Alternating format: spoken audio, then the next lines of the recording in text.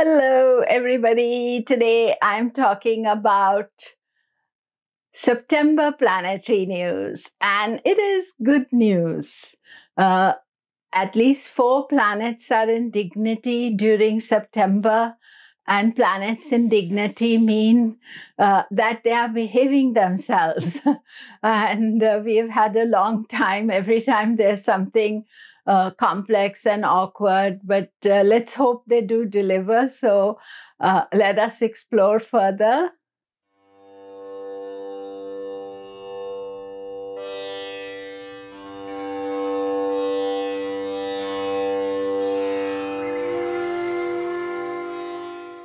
Hello, this is Komilla Sutton, and I'm talking September planetary news. Do remember to subscribe, press the bell notification. Also, do sign up for my newsletter. It comes out every month and you don't want to miss it. A link is below. So, what about September?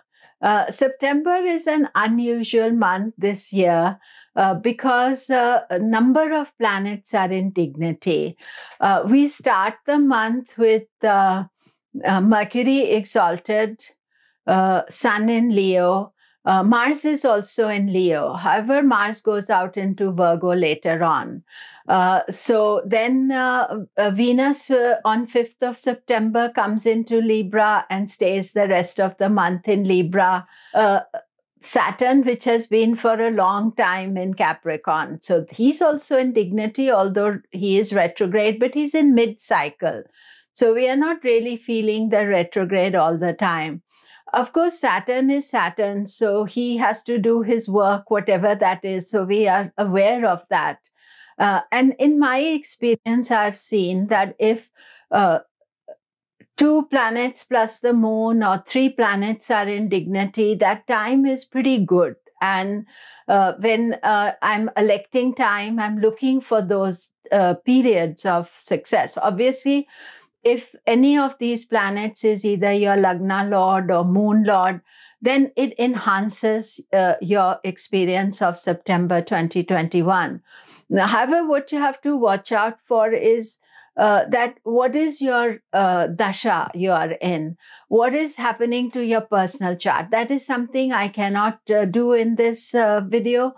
But despite that, when so many planets in dignity, I feel this is a positive month and something to look forward to. And I'm certainly looking forward to it.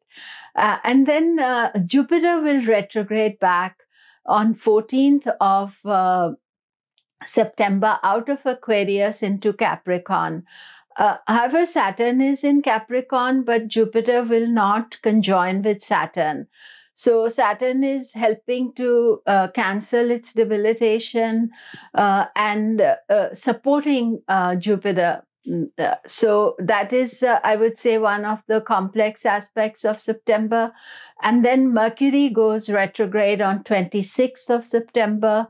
So do watch out for that. And it is a month out of time, you can say, because October, again, there's number of complex aspects, conjunctions taking place. So one of the things I want you as followers of astrology to be aware that planets are always moving. We are talking transit. So therefore, we are always trying to react to the transits, and rather than subconscious reaction, we should become conscious of them. That this is the energy, this is when I have to be careful, this is when things are fun and okay, and let us enjoy it. So therefore, I would say that mostly September will be one with lot less hurdles, and enjoy near your home because planets are in their own sign, and Mercury, though exalted, is also in its own sign. So that means own sign is home or near your home. So I feel that is what is important to work with this transit and to enjoy the September energy. How does it affect you? So do remember that we are looking at from your ascendant and your moon sign. So as far as Aries, your most important thing is Lagna Lord and Moon Lord. So they are in your sixth house now.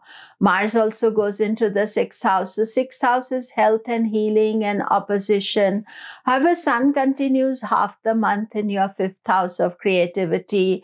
Mars is okay in the sixth house. Saturn in the 10th house of career. Venus is in love. So a lot of positive aspects as well. Taurus, for you, Mercury, fifth lord in the fifth house, that is very good. Venus changes signs. Although Venus is in dignity, it goes into your sixth house. So sixth house is health, healing. Sometimes it can bring some opposition, delays. So do watch out for that. And great month for you. Mercury is exalted most of the month. When it goes into Libra, it's your fifth house. Venus is in Libra. So I feel that is a pretty positive time for you. Saturn continues in your eighth house. So, you have to watch that. Even though he's in dignity, he's not good transit for you. Cancer, Sun is in your second house. Mercury exalted in your third house. Venus in the fourth house is going to create a Mahapurusha yoga for you. So I would say largely it is a good month for you. You just have to watch where the moon is, because for Cancer, that is an important factor to look out for. Leo, very good month for you. Sun is in Leo. Mercury's exalted, financially good, personally good. And even when Sun moves into Virgo, it's your second house of money, savings, finances. Venus is in the third house. So I would say largely this is a very positive time for you. Virgo, Mercury is in the first house. You're having a Mahapurusha yoga for a long time, a month to enjoy. Don't overanalyze the month. Sometimes Virgo can overanalyze things and then think, oh, it should be better.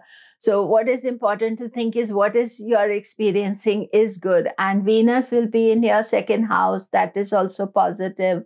Saturn is continuing in your fifth house. So mostly it is a very good transit. I think Sun in Leo, do watch out for finances and, spending.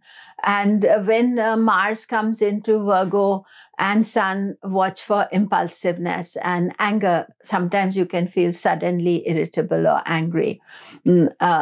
Libra, I think for you, it's a great after 5th of September because Venus is in Libra all month. But I think what you have to watch out for is the number of planets in your 12th house.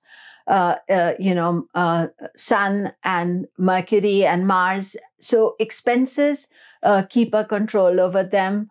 Otherwise, you will have a great month.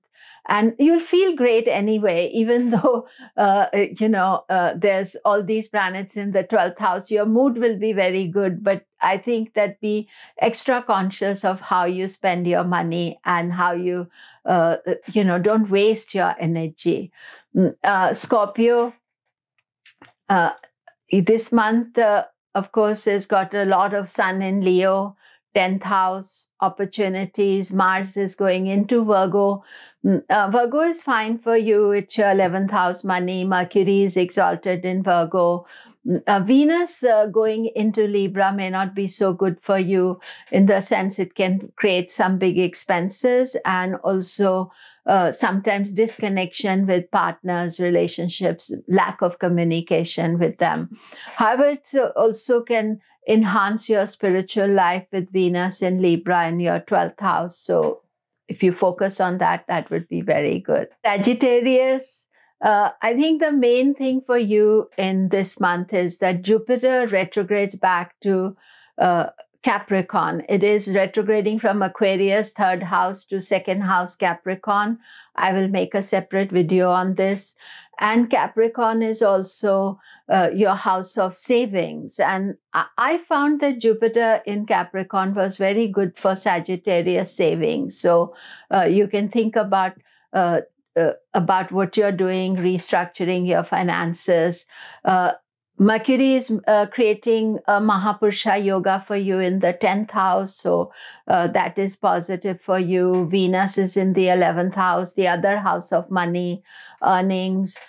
So I would say largely this is a very good month for you. Just watch out around 14th. There's a shift and, be aware how that shift is affecting you. Capricorn, very good month for you, really. Saturn is in Capricorn. Venus goes into Libra, which is your 10th house of career. Mercury is in your 9th house of good luck. And planets are moving out of your 8th house, So I would say that as this month progresses, September, things will get easier for you. Many opportunities professionally. Good luck is on your side. So enjoy it. I think Saturn being in your ascendant or moon, that is a hard one, depending on what degree your ascendant is or your moon is, then that is, you have to take that into account. That can give a lot of pressure for you.